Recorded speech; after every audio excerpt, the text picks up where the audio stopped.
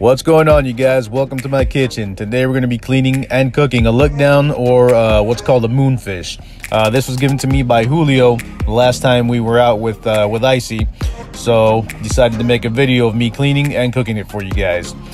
This is my first time cutting one up and cooking one, so if you guys have better suggestions on how to cut these up or fillet these up, please just go ahead and comment below and I'll do it next time.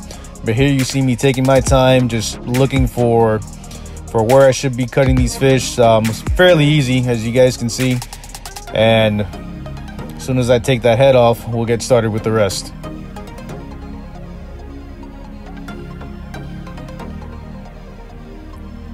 Right, so as soon as I took the head off, you see me reaching into that crevice there and cleaning it out, because you guys don't want to be eating any of that.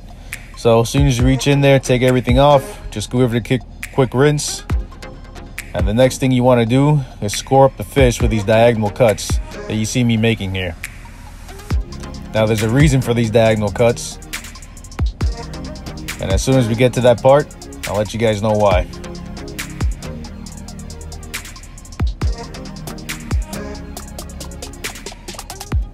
So here, I'm gonna go ahead and season the fish with a little bit of pepper and some salt. Both sides. And here comes the reason why we made these cuts. So we take some minced garlic and just go ahead and push the minced garlic into the crevices of the fish. What that's gonna do is just kind of give the meat the really good flavor. If you guys never tried this method before, just go ahead and give it a shot.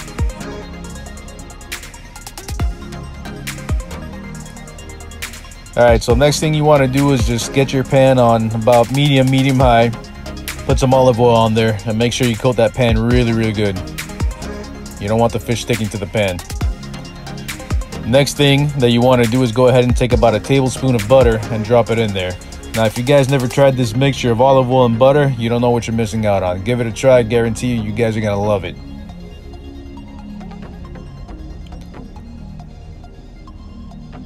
Alright, so as you see, I put a little bit of flour on the fish itself. While it was good, and I think next time I'm going to try it without the flour.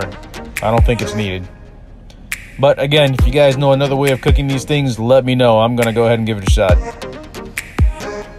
So a quick 2 minutes on each side is about what I cooked it, and that's all it really took. You see me turning it around, putting some of that hot butter and oil mixture inside of the crevice of the fish, just to make sure it's all cooked up inside.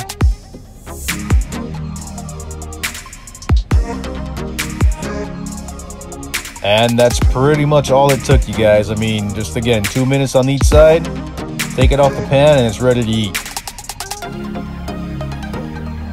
Alright, you guys, well, I hope you enjoyed the video. Hope I made you hungry.